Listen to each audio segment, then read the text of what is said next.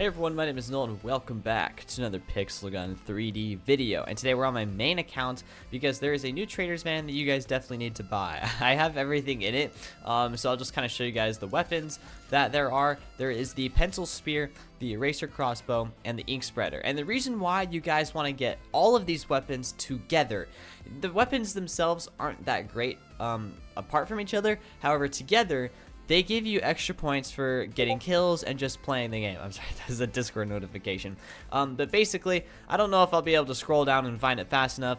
But the reason why the set is just so good is because it allows you to farm points in deathmatch, teamfight, whatever it may be. Yeah, additional points for actions in match. It's like the Cape of Gifts or whatever it is. It helps you guys complete Battle Pass challenges faster, because usually there is an elite challenge where you have to 90,000 points. That's not a lot, but it can be difficult to get if you guys don't have extra points. I think the only other way that you guys can get an extra point set is if you go into the gallery. Holy cow, who is DMing me? I think the only other extra point set that's available is this one right here, the soul card set. I think it's the only one. I believe you can get it with coupons, but like the invincible lion set or whatever it is not actually available because Sly Wolf cannot be got for coupons. So there is one available for 3,000 coupons if you guys have that, but if you don't and you have excessive gems to spend, might as well get this set because it'll be very useful to have. But let's quit yapping and start getting some gameplay here, and let's also fix my Discord notifications. So I'll just show you guys what that looks like really quick by spamming Golden Friend. If I get a kill, oh yeah, you guys can see that right there. Normally assists are 5 points, but right there it was 10 points instead.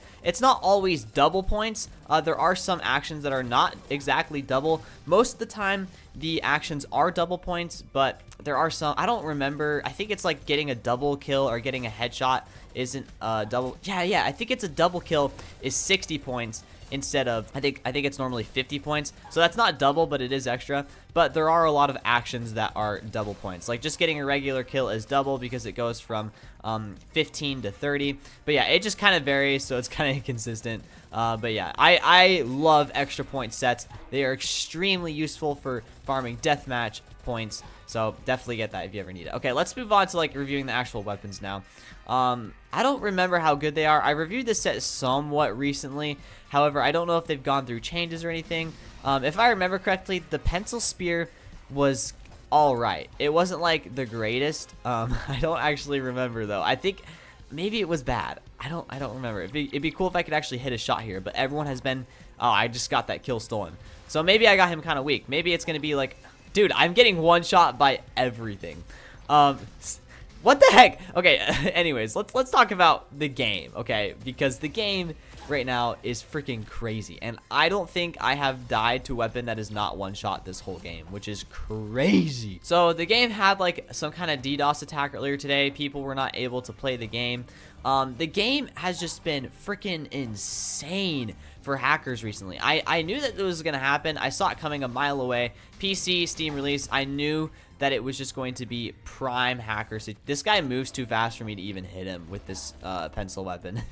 But yeah, I just saw it coming a mile away. There are so many hackers. Literally every time I log into the game, I get a hacker. I don't know if I'll get him as much at the higher level, but I get him all the time in my lower level account when I'm like playing Battle Royale or just regular games. I had 2 hackers in the same game earlier, which was freaking crazy, dude.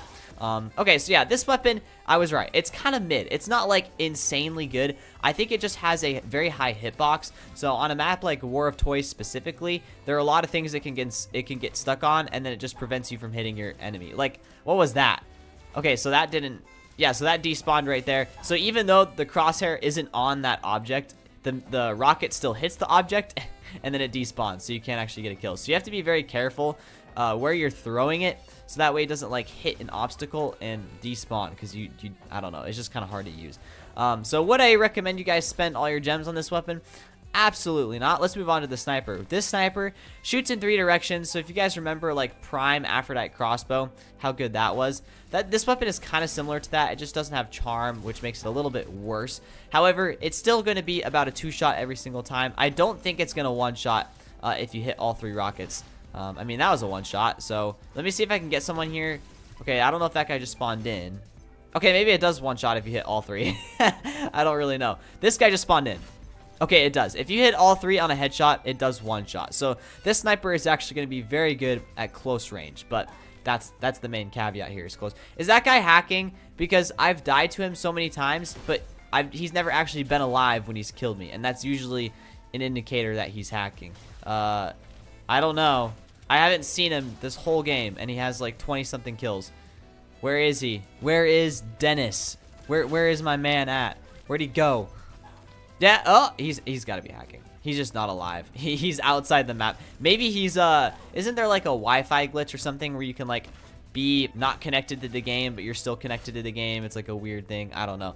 Who cares? I'm reporting him. I'm sick of people like just breaking the game. I have been like just reporting everyone I've seen. The problem is I don't think the developers are seeing them at all because they're just way too busy freaking doing whatever it is they're doing. I don't even know what they're doing. But like, this is crazy. Like, I can't even play this game right because this dude who is invincible is just killing the entire lot. Like, what? Okay, that missile came from this way.